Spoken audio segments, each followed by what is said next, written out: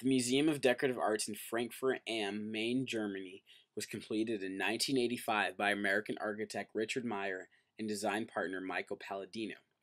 According to Meyer, the museum's design borrows heavily from its surroundings, not only in terms of topography, but also in the respect of the local Doppel villa topography. The Museum of Decorative Arts was designed as part of a new cultural district near the Main River.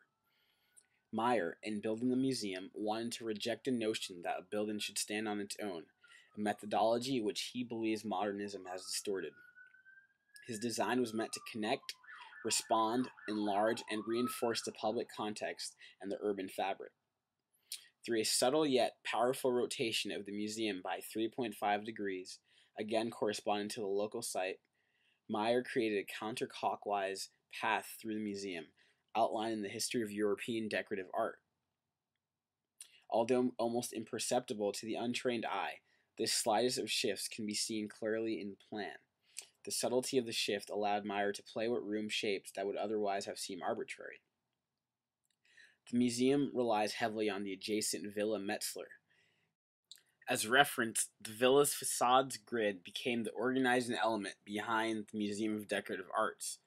Said grid vertically organizes the facade of Meyer's addition and provides a pattern for his defining white siding. Critics of Meyer's Museum of Decorative Arts maintain that the connection between the adjacent villa and Meyer's addition is blurred, with the only tangible connection coming in the form of a walkway that sticks so forcefully into the villa's back that it robs it of its autonomy. Critics also cite that the Museum of Decorative Arts is so effectively built and so takes away the villa's autonomy that it alone is enough to stand by itself, almost making the villa obsolete.